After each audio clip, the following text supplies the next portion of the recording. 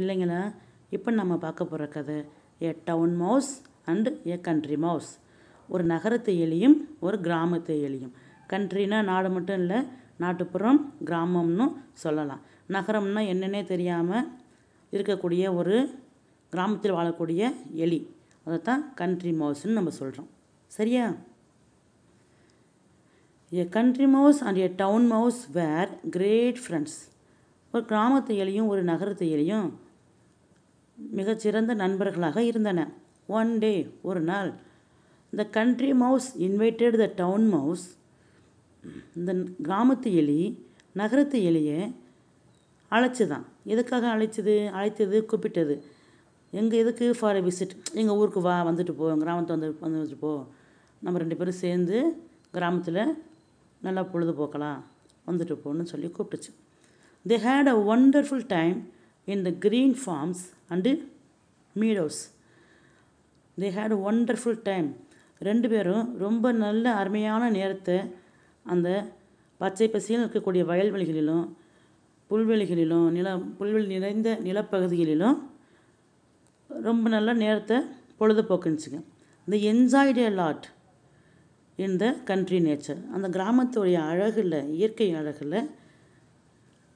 அழகை 2மே ரொம்ப ரசித்தன.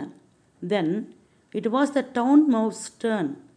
இப்போது அந்த நகரத்து எலியோடைய முறை. எதுக்கு? To invite the country mouse. கிராமத்து எலியை அழைப்பி விடுக்கணும். சரியா? த down mouse lived in the house of a lady called மேரி. மேரி அப்படிங்கிற பேருடைய ஒரு பெண்மணி, அவங்க வீட்டுக்குள்ளே தான் அந்த டவுன் மவுஸ் வாழ்ந்தது. லிவ்டு. சரியா? when the country mouse visited the town mouse, whenனா எப்போ கிடையாது.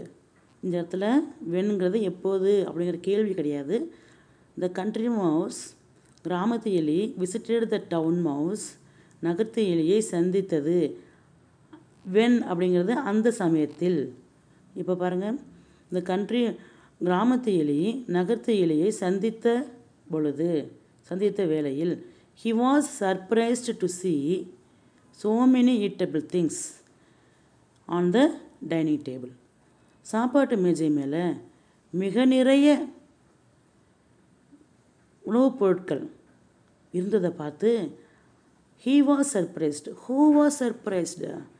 The country mouse was surprised. அந்த கிராமத்து எலி ரொம்ப ஆச்சரியப்பட்டுச்சான். ஏன்? கிராமத்தில் உணவை தேடி வயல்வெளிகளில் தானியங்களுக்காகவும் மற்ற உணவுப் பொருட்களுக்காகவும் எலிகள் அங்கே எங்கேயும் ஓடி அலைஞ்சி தேடும். ஆனால் இங்கே ஒரே இடத்துல எல்லாமே குவிஞ்சு கிடக்கே, எங்கேயும் ஓடி ஆடி தேட வேண்டாம்ல இருக்கே அப்படின்னு அந்த எலி நினச்சிச்சான். when the mouse was nibbling the cheese, அந்த உணவுப் பொருட்களிலிருந்து சீஸ் அதை எடுத்து அந்த கண்ட்ரி மவுஸு கிராமத்து எலி கொறிக்க ஆரம்பிச்சுதான். இந்த ஓனர் கேம் தேர், அந்த முதலாளி பெண்மணி அங்கே வந்தாங்க. அண்ட் ஷவுட்டட் லவ்லி, சத்தமாக கத்துனாங்களாம்.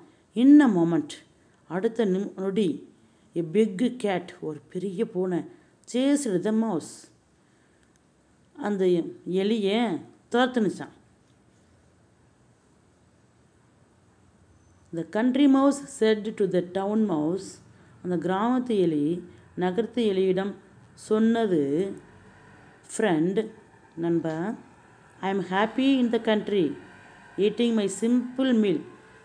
எனக்கு இந்த அளவுக்கு அதிகமான உணவுப் பொருட்கள் கிடைக்கலன்னாலும், ஓரளவுக்கு சாதாரணமான உணவு கிடைச்சாலும் நான் ரொம்ப சந்தோஷமாக இருக்கேன். ஐ எம் ஹாப்பி, நான் சந்தோஷமாக இருக்கிறேன். இந்த கண்ட்ரி, என்னுடைய கிராமத்து பகுதியில். சரியா? ஹியர், இங்கே, லிவிங் இன் ஃபியர், பயம். ஃபியர்னா பயம். பயத்தோடு வாழ்வது இஸ் நாட் பாசிபிள், முடியாத காரியம்.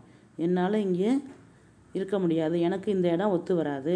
நான் ரொம்ப சுதந்திரமாக, கொஞ்சம் சாப்பாடு கிடைச்சாலும் இல்லை சாப்பாடே கிடைக்கலனாலும் நான் சுதந்திரமாக என் கிராமத்தில் இருப்பேன். அதுதான் எனக்கு சந்தோஷத்தை கொடுக்கும். இங்கே ஒவ்வொரு நாளும் பூனை வந்து கடிச்சிருமோ, நம்மளை கொன்னுடுமோ, சாப்பிட்டாக்கா யாரும் திட்டுவாங்களோ, அடிச்சிருவாங்களோ அப்படின்னு பயந்து நான் வாழ முடியாது அப்படின்னு சொல்லிட்டு தென் த கண்ட்ரி மவுஸ் வெண்ட் அவே. அந்த கிராமத்து எலி அங்கிருந்து போயிடுச்சான். அப்போது ஒரு இடத்துல நம்ம அடிமையாக இருக்கிறத விட எங்கே நம்மளால் சுதந்திரமாக இருக்க முடியுமோ அந்த இடத்துல இருக்கிறது தான் நமக்கு நல்லது. சரியா? அதை தான் இந்த கதை சொல்லுது. அதே சமயம் ஆடம்பரமான பொருட்களுக்கு ஆசைப்பட்டு அந்த வாழ்க்கைக்கு அடிமையாக இருக்காமல் இருக்கக்கூடிய பொருட்களை வச்சுக்கிட்டு அதிலேருந்து சந்தோஷத்தை தேடுறது தான் சுதந்திரமான வாழ்க்கை, சந்தோஷமான வாழ்க்கை அப்படின்னு இந்த கிராமத்து எலி நமக்கு ஒரு நல்ல கருத்தை சொல்லியிருக்கு.